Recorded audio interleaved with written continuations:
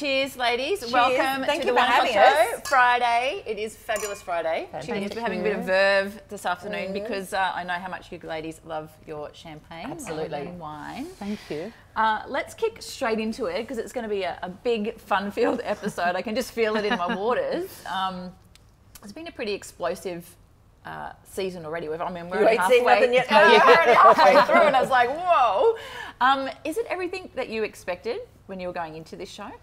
For me, yes, because the Lisa you see on television is the Lisa that is a wife, is a friend, is a mother, is a businesswoman. Like there is not. It's not that I'm not multifaceted, but I don't pretend to be something that I'm not. And occasionally I fuck up, but I always own it. Yeah. So I was very pleased. I thought it was a very accurate portrayal. I must say that I agree with Lisa. I think that they've done a really fair job of portraying the women exactly how we are. Have they heightened certain parts of our personality?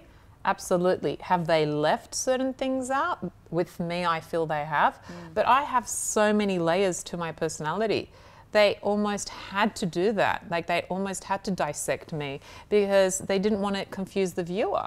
So for me, when I look back, I wish they had almost shown a little bit more of my sensitive side, the fact that I do have empathy, that I'm the first person to apologize, that I am a kind person. And I feel that kind of got lost in the editing because we had filmed a lot of moments with Maddie where I apologize, moments where I've reached out to Lisa and, they didn't show these But moments. I guess for the sake of brevity and levity, and look, they want drama, so it's much more interesting looking at Athena and Lisa the nutcases as opposed to Athena and Lisa the very good friends. Yes, absolutely. What were some of the biggest challenges doing this show?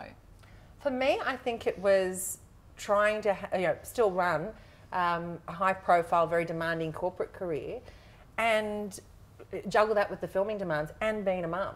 And I was mentally and physically exhausted by the end of it. Yeah. I just had major spinal surgery, so I wasn't in a good place physically. You've seen that my marriage is in the gutter. It certainly was 6 months ago. Well, we've pulled it out now. Yeah, we're working on that. But so it was. I stupidly went into the show thinking, okay, this is going to distract me from the problems I'm having with David. Yep. All it did was magnify them and then throw it back in my face, but in a good way. It was like a mirror into, okay, well maybe I'm not the victim. Maybe I am being a bit of a bitch. Maybe I am contributing to the problems we're experiencing in our marriage. And I think if we hadn't done the show, we would have still been at that impasse. This was the trigger for us to go and get help. Yeah. Because that's what a lot of people have sort of said over, I think we've only seen four episodes, fifth coming up this Sunday. But one of the biggest questions is that you are so open and so brutal and honest about your relationship with David in the show. How was he going into this? Did he know that this was going to come out? Well, he had seen the episodes prior to them going to air. Look, he wasn't happy. But he also knows, and one of the reasons he loves me is that I am someone who's extremely honest. I wear my heart on my sleeve, and I'm not going to hold back. Yeah. Being filled with champagne also helps. How did you both, because you are both open and honest and real women, but how did you cope then with all the bitchiness that went on in the show with the other women? But there was no real bitchiness in the sense, for me, I was completely isolated, and so was Lisa. There was no discussion. So for me, when Nicole is questioning me on the veranda about knowing her children's name, they had never even wanted to have a conversation with me. Every time I would walk up to them to talk to them, they would walk off. So it wasn't as if I hadn't initiated a conversation, but I can't force someone to have a conversation with me if they're not interested. And it's funny because in social media in particular, people are saying, Lisa's this alpha female. I'm not, well, I am an alpha female, but like I went on the show thinking that I would provide light comedic relief. But when I saw them target and attack Athena, that's when, I guess my conscience stepped in and went, this girl needs defending. This girl needs looking after. This was like year 9 racism. Chrissy saying, "Oh, you're a Greek." Like, who says that? I don't know. I was baffled and being poked fun at about my dress choices.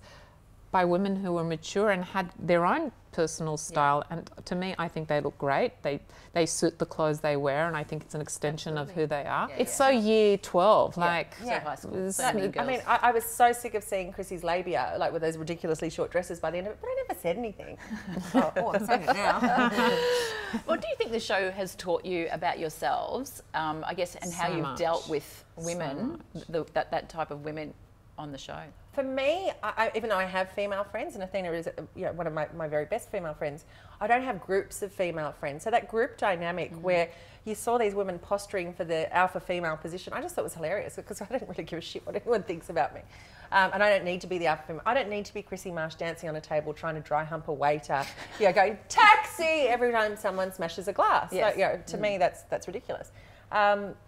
And I can't remember where I was going with that. So it was, how did these women, like... what did we learn about ourselves? What did we learn about ourselves?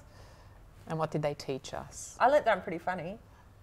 Yeah, but you're intelligent. To be funny, you have to be smart. And that was frustrating So when you're talking to someone who That's a doesn't given. know who Chewbacca is, who doesn't know who Malcolm X is. How can you not Like it's just like, really, like, and I think I said, this girl has a room temperature, an IQ of room temperature. Very frustrating. Yeah, for me it was almost like frustrating. I was really frustrated and annoyed that I have a group of female friends. They've been my friends for 20 years. I met them when my children went to preschool, and they're very successful. They run, empires, and they would never be in front of a camera. They would never seek out the media. They're amazing women. You've heard about them. Oh, I've met a couple of them. And I'm the youngest one in the group. They're all in their 50s now. I'm the young friend because I had my kids really young. And they're so inspirational. They're so incredible, and they're serious women, business women who would never have the need or the want to be on a reality show, but they accepted that I wanted to do this, and they've supported me. But the interesting thing was that I used them as a gauge. When I would look at my friends, that they're so inspirational and they're normal women and so down to earth, I thought, well, if they've chosen me to be their friend and I've never embarrassed them or they've never humiliated me, and there's never been an event like what I've lived with these women, I knew that I was a decent person because I was using these incredible women as my gauge. That was funny, actually. I was accused of being an attention seeker, particularly in that episode where we were on the Whit Sundays. Chrissy was saying she's just doing it for attention. The last thing I wanted on that trip was attention. I didn't want to talk about my marriage problems. I hadn't mentioned it to anyone but Victoria. Victoria, of course, opens up and spills the beans to everyone the first night. That was so awkward. I could see that. And then... we went out in the boat. I had that near drowning incident. I was really, really shaken. And then for them to laugh and mock me. Look, I get that the morbidly obese guy on the kayak towing a swan is funny. While I was drowning, I thought that was hilarious. But to be laughed at and to be mocked, I needed to get off the boat. The last thing I wanted was attention. And if I wanted attention, I would have stayed on the boat. I would have spilled the beans to all of them. Would have made it all about me. But I left. I just couldn't. It was such a toxic environment, I had to leave. Looking back over the season, would there be anything that you would do or say differently? I don't think so. No, I have no regrets because, as I said, I've got to take the good and the bad. And for me, I know consciously I've been my 100% self. And I can only say that there's so much more to me that the viewers need to keep watching because they will see eventually what Athena X is really about, because you can't hide. No. The camera will eventually reveal everything. Interesting, Everything. the most vicious fight in the entire series is between... Really?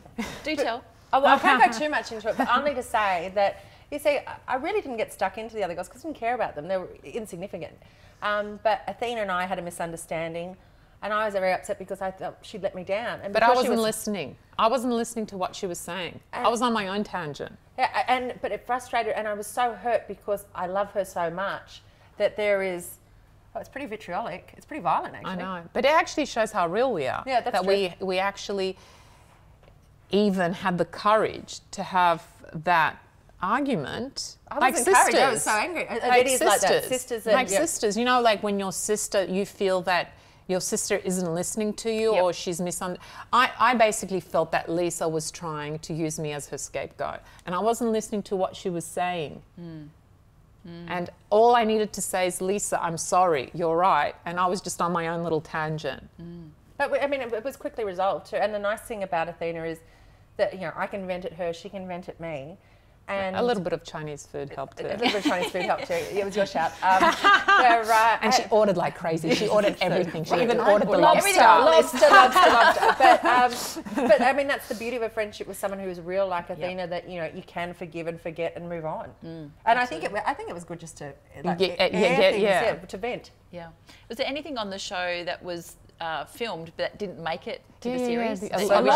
A lot of me apologising and my good bits never made the show. Me singing backup to Melissa Couts in the studio.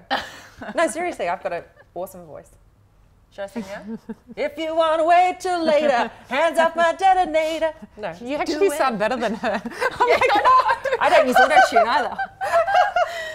I'm going to get crucified for that one. Oh, who cares? Is there anything that you did or said on the series that you regret? Oh, calling my son a dickhead probably wasn't my finest moment. Yeah, I do regret. But he's a dickhead. No, and look, and he started it. I don't care if you're 4. Like, don't bring a knife to a gunfight, Bert. I regret that I took too much production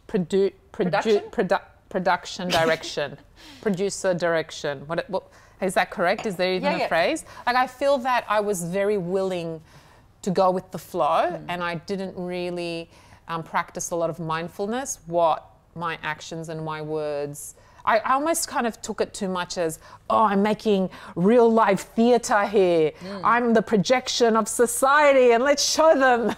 And it was almost like I got really caught up in the whole excitement of being this melodramatic person, which I am anyway in real life, but I amped it up.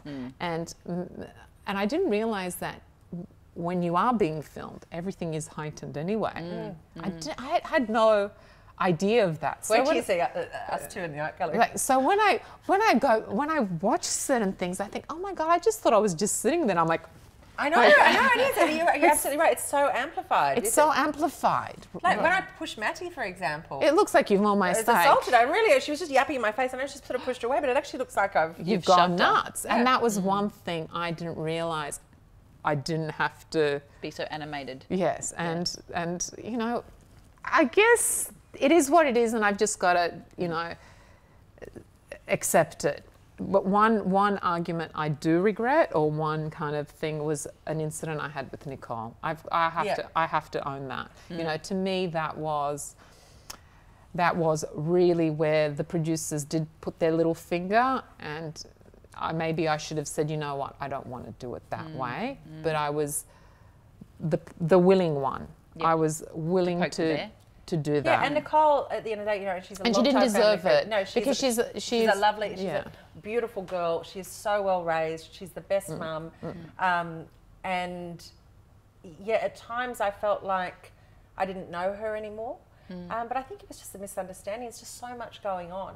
But I treasure my friendship with Nicole, and I've always said to Athena that Nicole is a very decent person. I'm very proud that I never threw wine on anyone. I was going to say, I didn't never because it's the 1 o'clock show. Have we had any wine throwing incidents? I never threw any glass throwing like Lisa Rinna. No, well we did have that, but it wasn't. Yes, we have had. I have never thrown any wine, but mind you, my wine glass is perpetually empty. So look, if you see a fire or you see the devil in front of you, what would you do?